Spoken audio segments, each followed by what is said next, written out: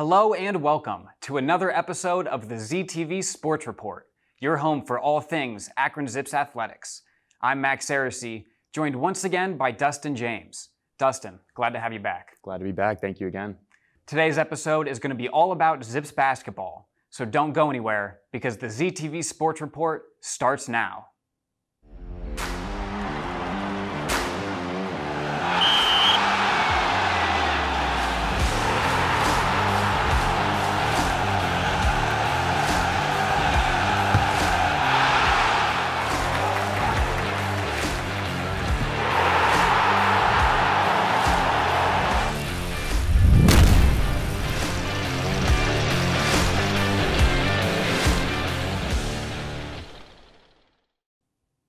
Where we left off last show with the women's team, their next game was a road matchup against Central Michigan on January 29th. Here's Drew to show us how they fared. Hello Zip Sports fans. Today we'll be going over the women's basketball game at Central Michigan. Let's get started. The first points scored in the game were by Akron number 25 Jordan Dawson with a 3-point jumper assisted by number 34 Reagan Bass. Here we see Akron number 30 Lane Farrell block a possible 2-point shot, and then later in the game she makes a 3-point jumper which brings the score tied 6-6. The Chippewas stayed toe-to-toe with the Zips as number 14 Molly Davis makes a layup, and then later number 20 Tiana Timpe makes a 3-point jumper assisted by number 21 Jahari Smith. Both the Zips and the Chippewas stayed head-to-head in this first quarter, and that's how it stayed going into the second. Akron number 14, Rachel Martindale, makes a 3-pointer assisted by number 1 Kendall Miller. Then Jordan Dawson runs half court to make a good layup, making the score 22-19. The Chippewas kept answering back though thanks to Molly Davis, who was on fire this game, making some great layups, including here where she steals the ball from the Zips and takes it all the way to the basket. She scored a total of 16 points this game. But right before the end of the first half, Jordan Dawson makes an awesome layup, making the score at halftime 34-31. In the third quarter, the Zips start taking the lead as Lane Farrell makes an awesome 3-point jumper. But right after that, the Chippewas made a 3-point jumper of their own thanks to number 3 Hannah Null. The Zips hung on though, and at the end of the third quarter, the Zips led 54-48. In the fourth quarter, the Zips were able to hold their lead against Central Michigan thanks to many made layups. The Chippewas still fought hard to try to pull off a victory, but ultimately the Lady Zips were able to keep up and win. The final score for this game was Central Michigan 60, Akron 70. Jordan Dawson was the highest scorer for this game with 23 points, as well as 12 rebounds and 2 assists. For ZTV Sports Report, this is Andrew Youngdahl. Go Zips! It was a game where the Zips were expecting a win, and they managed to come out of it with just that. Yeah, it was a really great game for the Zips. It was a really hard-fought game all the way through up until about the end of the third quarter. The Zips started really pulling ahead, and they just never really gave Central Michigan a chance to hop back into the game. So it was a great job to see them close out the way they did there. Yeah, definitely nice. Once they got that lead, they kept it. Right. They kept playing strong. Right. On the last episode, we also discussed a difficult upcoming stretch for the women. 2 games against Western Michigan, with 1 against Toledo, spliced in between. Let's take a look at that first Western game and see if they could start it with a bang. What's up, everybody? I'm Jon Jackson, and today we'll be going over the Akron Zips versus the Western Michigan Broncos. Let's get straight into the action. Without question, this has to be one of my favorite games of the year so far. Throughout the entirety of this game, all 4 quarters were hard fought. Neither team wanted to lose this game, that's for sure, and it shows on the defensive end. The player of the game for the Western Michigan Broncos was Taylor Williams.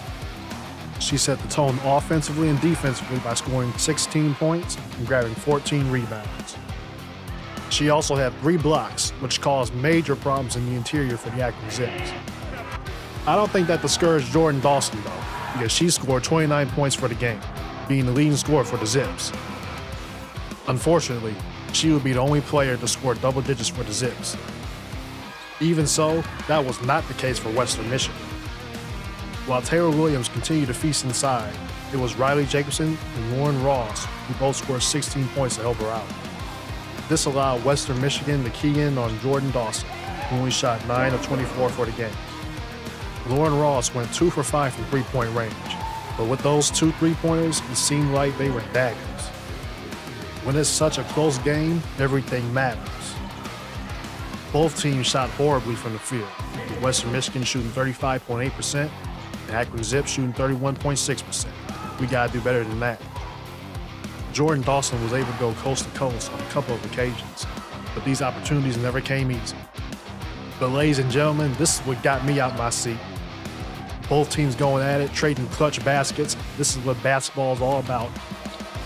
And just when you think the Zips were about to pull away, Western Michigan had other plans. I don't know how much more I can take, folks. I don't know how much more I can take. What I can say is that this will definitely be a learning lesson for the Zips. In the end, Western Michigan would beat the Zips 57-53. I've been your host, Jon Jackson on the ZTV Sports Report. I'm signing off, everybody. Thank you, Jon, for that coverage.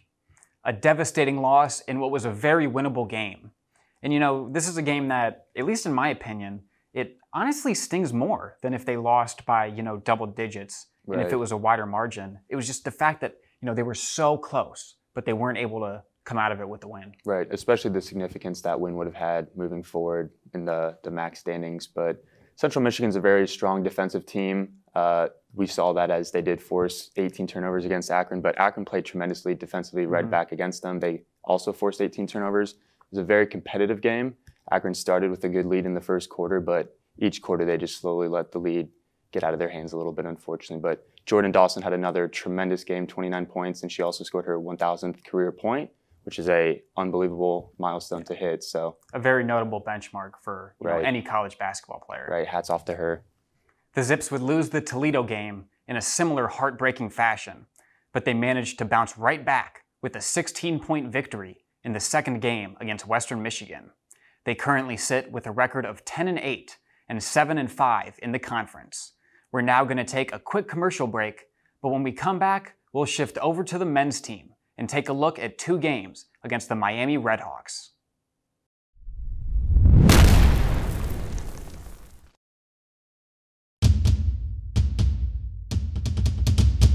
You're watching ZTV.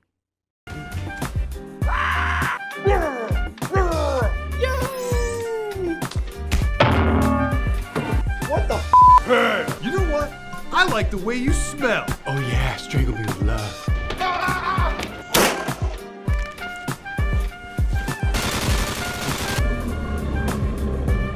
Hard!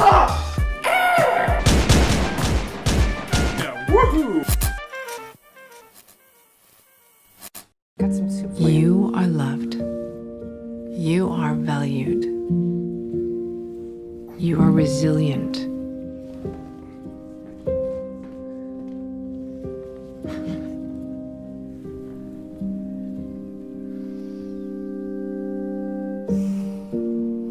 You got this. You're there for them. We're here for you. Find free care guides at aarp.org/caregiving.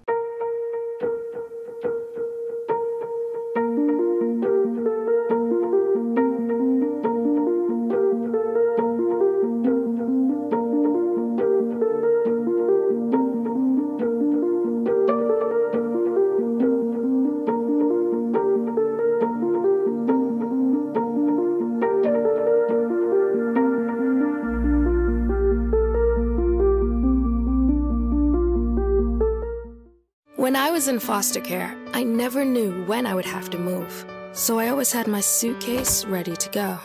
Then one day, I was adopted. My new parents opened their hearts and home to me. My parents cook my favorite breakfast for me every morning. My parents take me on trips I never thought I would go on. They gave me a home and an even better reason to use that suitcase. My parents aren't perfect, but they're perfect for me.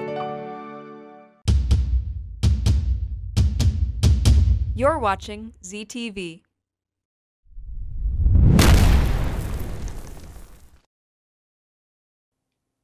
Just 2 days apart from one another, the men's basketball team had back-to-back matchups against Miami. Let's take it over to Dan and see how they did. The Akron Zips men's basketball team played back-to-back games against the Miami Redhawks, one at home on Friday, February 4th, and the other on the road on Sunday the 6th. In Game 1, Akron got off to a hot start thanks to great ball movement and strong rim presence by Aziz Bandaogo. However, Miami would keep this game close throughout most of the first half. D.D. Grant nails this triple as he would lead the Redhawks in scoring with 18 points on the night.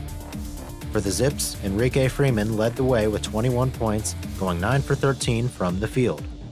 Freeman also led both teams in rebounds with 11.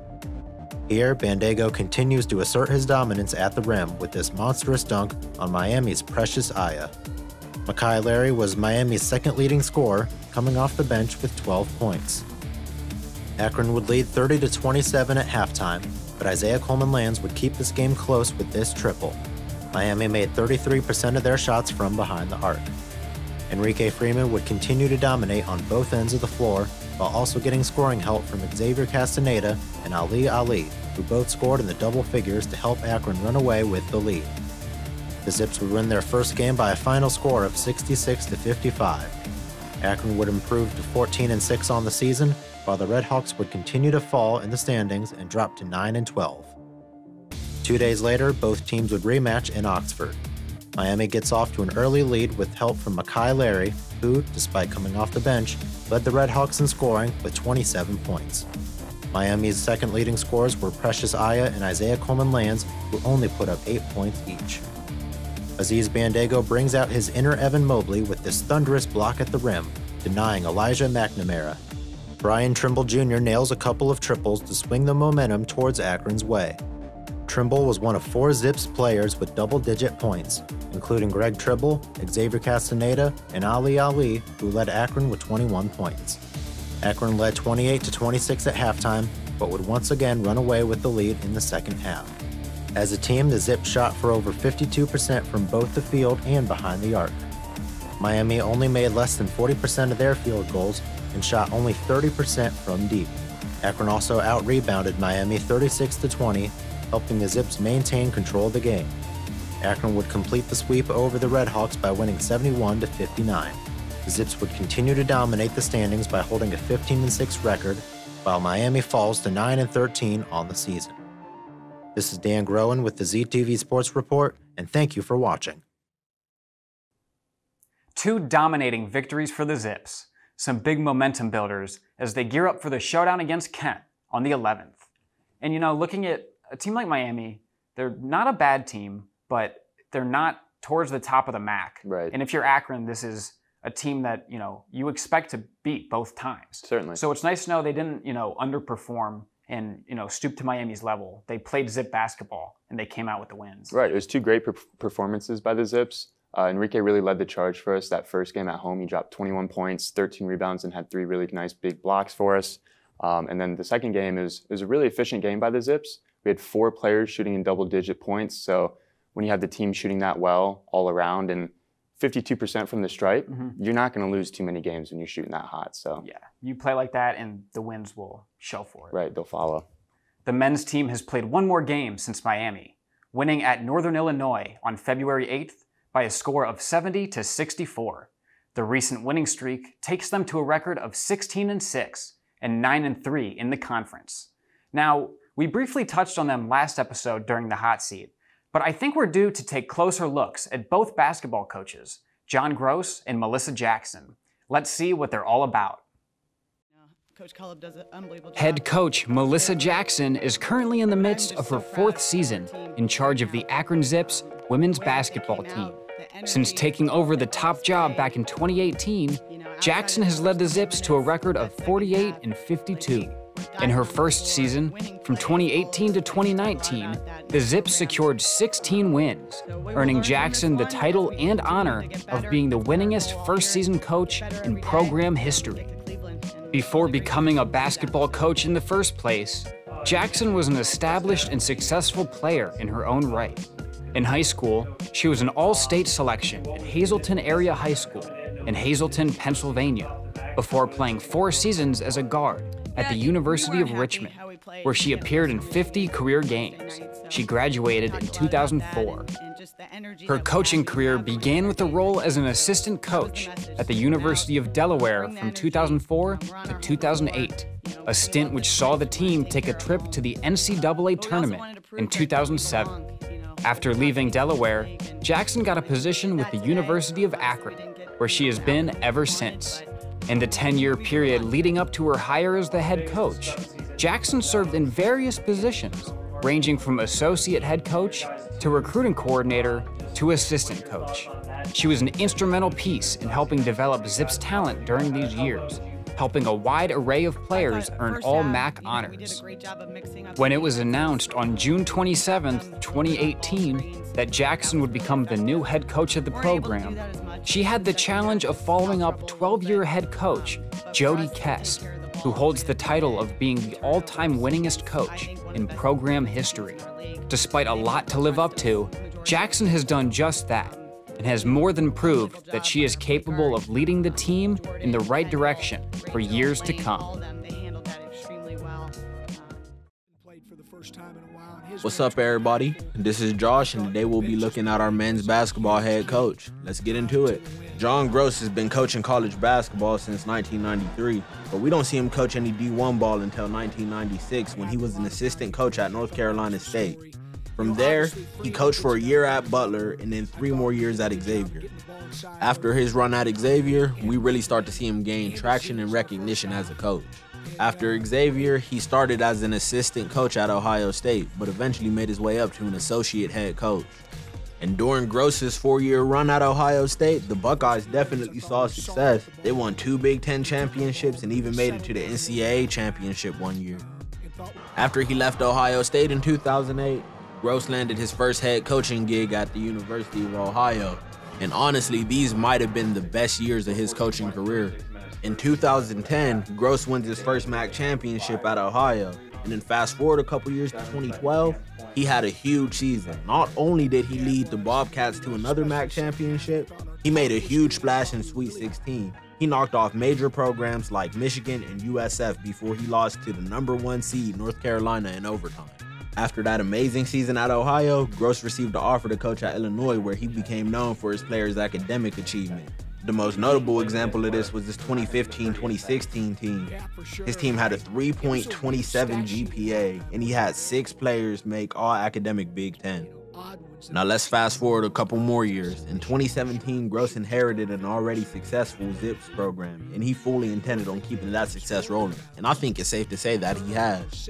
His most recent achievement was in 2020. After winning the regular season, Groen's Zips were declared MAC champion. In 2021, Groen signed a 5-year extension with Akron, so it's safe to say we'll be seeing a lot more of him. And with that pretty much wraps it up for Coach Groen.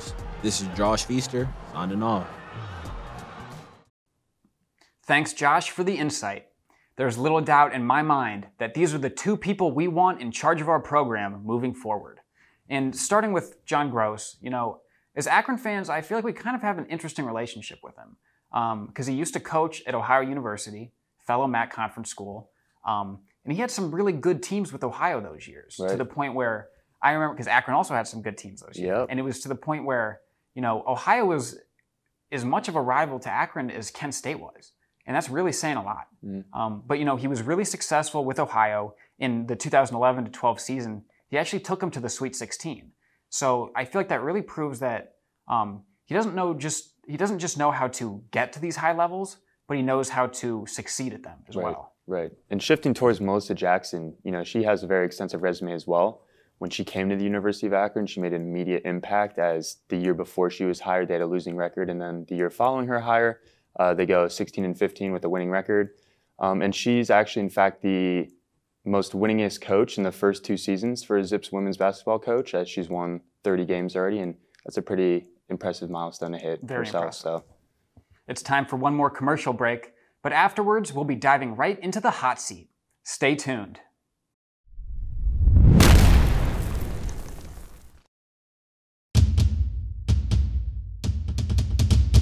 You're watching ZTV. Your mind we will invert.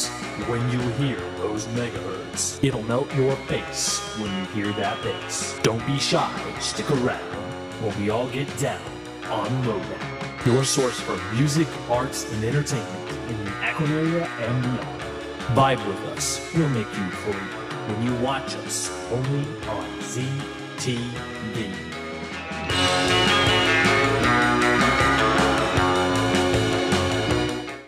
How prepared is your family if a hurricane shows up at your doorstep, or a flood, or a blizzard? You can't just turn away a natural disaster. That's why it's important to go to ready.gov/plan now. It has the tools and tips you need to make an emergency plan with your family.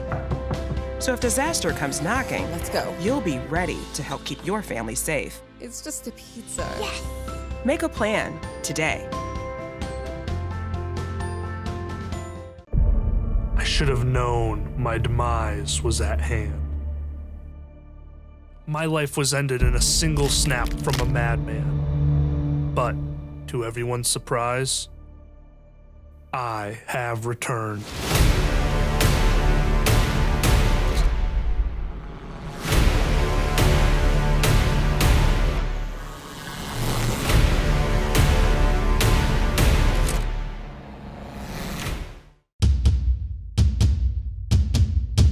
You're watching ZTV.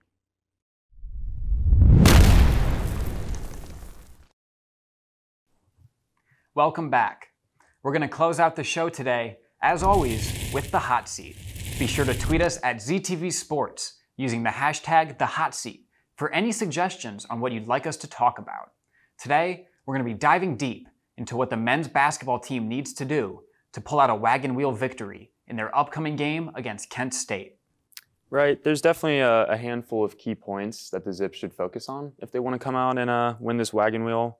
For starters, Sincere Carey cannot drop a career-high 32 points again or anywhere near that. He's averaging about 17 points a game right now, and that's a lot more realistic, but when a player gets hot like that, it really just helps the rest of the team get a lot of momentum, and it's going to be tough to beat a team that's playing that strong together. So yeah, I mean, if they let Sincere Carey drop, not even 30. If they let him drop 25, there's a good chance they're not going to win this game. Right. So they really need to contain him. But then at the same time, if you put they can't put too much attention on him because, you focus your entire game plan around Sincere Carey, and that'll just kind of open up the door for other Kent players. Right, and he can move the ball around really well himself. He really can. So yeah, that's probably the number one key to the game, honestly. Right. They've got to contain Sincere Carey, but not let other players, fill those shoes. Right. And they've also Zips got to hit their open looks. Right. I feel like they're a team, they don't really struggle, really finding open shots, getting the spacing that they need, but sometimes they just can't hit them. They'll go through all the work of, crafting up a solid play, getting the open look, and then just not finishing. Right. So they really need to hit the shots that they need to hit and, keep getting those open looks like they normally do. I feel like that really speaks to Jon Gross. Right. Just the game plan that he comes with every game. He's always ready. And so they just gotta hit the shots because the looks are gonna be there. Right. And against Kent, you need to hit every shot you can make because it's probably gonna come down to a last possession ball game. So every shot matters intensely. And then as well, the big men really need to help control the paint. They need to get some offensive rebounds to help us get some second chance points, and then importantly get a lot of defensive rebounds to keep the ball out of Kent's hands. Just don't let them continuously get second chance points, and just make it a very tough game for them. We have a bit of a smaller big men team, so the fact that we have Enrique Freeman, who's one of a handful of players in the entire nation averaging a double-double, really speaks out to our physicality and how hard we really go for loose balls, rebounds, and they're just really going to need to show that for this game as well. So yeah, and you think about the fact that you get a big man like Enrique Freeman, and you get him to take control in the paint in the interior. Right. Not only does that do wonders for your interior game, but it also helps open up, around the rest of the court. Right. It'll help open up those three-point shots. It'll really just be beneficial all around. Right. And it starts in that interior position where Enrique Freeman really dominates. He does, yeah. But so they've also need to keep the ball moving though, because obviously we mentioned that they, do a pretty good job at getting open looks. But whenever they're not getting those looks, it's because they're letting their game just get a little bit too stagnant, a little too flat-footed. There are times when it'll seem like, 5 game minutes will go by, and it seems like the Zips haven't made any progress. Right. And that's when your opponents can really get back into the game.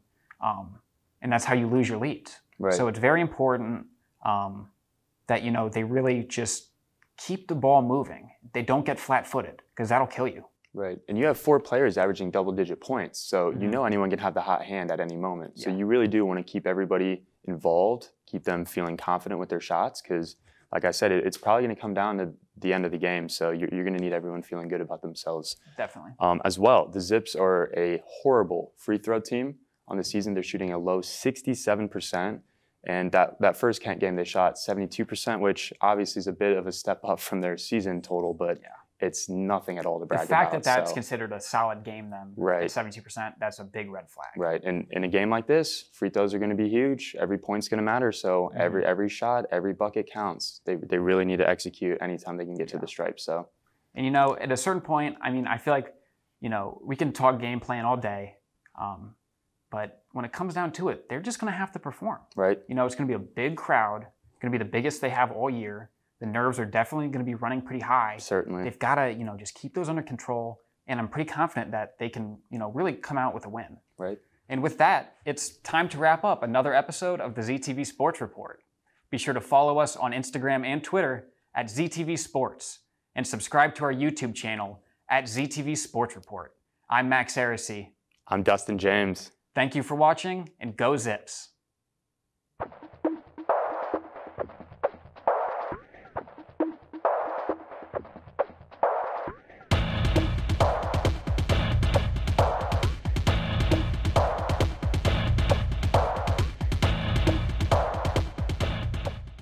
This program was produced by ZTV at the University of Akron. Do you want to gain experience in video production, professional social media, or working with real clients? Visit the UA School of Communications online or follow us on social media to learn more. ZTV, make media, make a difference.